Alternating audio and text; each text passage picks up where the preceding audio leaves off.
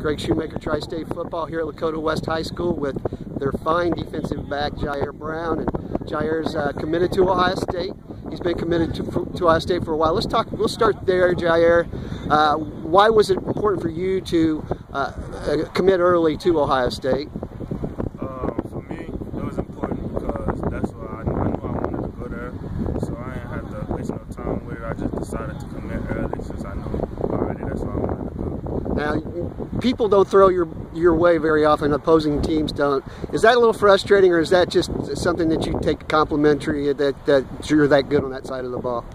It's frustrating for sure, but it's also complimentary. So it's a win-lose. You know what I'm saying? It's both. Now you play with another fine defensive back, Alex Afari, who's committed to the University of Kentucky. But talk about the defense and especially your secondary. I mean, it's pretty doggone good. All right. I have a lot of confidence in the defense. I'm pretty sure everybody on the team got a lot of confidence in the defense because we get out there, we play fast, hit hard. So we just got to put all this stuff together and keep working. Is Coach trying to find other ways to get the ball in your hands this season, and if so, what ways are those? I ain't gonna go too much into it. Just stay tuned. But I'm for sure gonna be getting the ball in my hands a lot this season. There you go, Jyaire Brown, the fine defensive back for the Lakota West Firebirds. He will be heading to Ohio State after this fall.